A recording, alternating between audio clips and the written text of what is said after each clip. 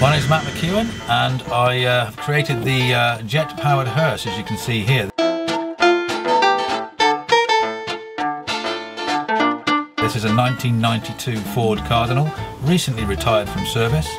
and I'm breathing a new lease of life into this because in a couple of weeks' time I'm going to be doing demonstrations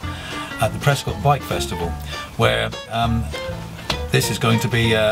giving people a chance to get involved in helping to save lives. The Blood Bikes is a charity that I very much believe in, and if I could take this along and entertain the crowds and help to save lives, that's all well and good, and this is what I'm here for. We're going to be going to attempt a record later this year, which is the world's fastest hearse, and this is a jet-powered hearse, and I'm hoping to achieve over 200 miles an hour, and if I do so, I will be bringing the world's fastest hearse title to Britain.